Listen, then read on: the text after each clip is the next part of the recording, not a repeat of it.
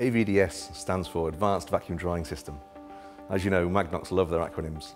The AVDS is designed to dry waste streams in the cuboidal DCIC, but it can also be adapted for other types of DCICs. The benefits of reduced temperature drying are that we don't need to add as much energy to the waste, saving time and money. So the AVDS consists of 4 independent drying stations connected to a common vacuum condensing unit.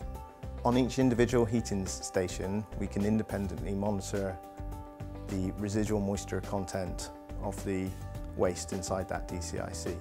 Berkeley is just the beginning for AVDS. There's already been interest from other stations within the Magnox fleet, but we also know there are other parts of the NDA estate who are very interested in the technology and seeing how it emerges and how it develops.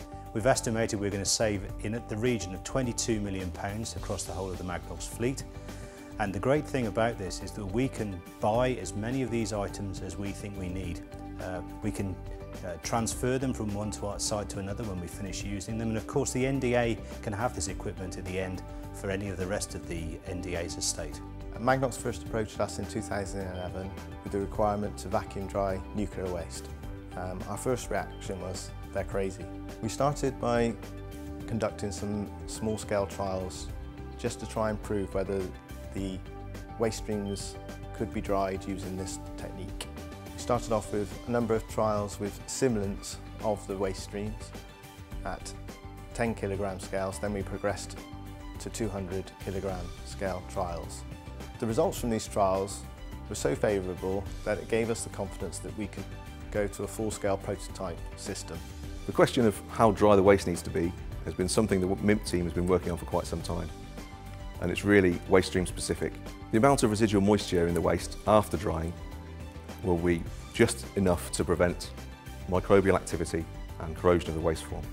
And the intent of the AVDS is to stop just at that point and prevent over-drying and excessive conditioning times. Also, recently completed a full-scale trial using a Type 6 DCIC where we conditioned 2,100 kilograms of sludge simulant down to a moisture content of around 1%, which was confirmed by sampling. It will form a key part of the RW programme at Berkeley over the coming years, and also is available across the Magnox fleet.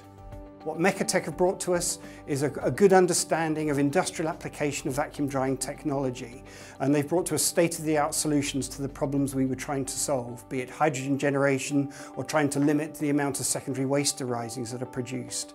And what we found is that by putting together a very small team of dedicated people, we've been able to achieve a massive benefit to Magnox and to the NDA, and we're going to see that benefit resounding for a number of years to come. So AVDS is a really exciting prospect for the RW programme, and I'm really looking forward to deploying it across the rest of the Magnox sites. We've worked really hard with Berkeley site to develop this equipment, and it will be expected to be used across all Magnox waste with all the package types that we're planning on using. Moreover, disposability and demonstrating that to our stakeholders is key, and this equipment has been designed specifically to give us confidence in making that case. It wasn't that long ago that the conditioning project team were developing the conditioning plant off-site and conducting inactive trials. Since the successful completion of those trials, the team are now focused on delivering an operational conditioning facility. This work is currently ongoing, and the team are poised for success as we move ever closer to actually conditioning our first active package.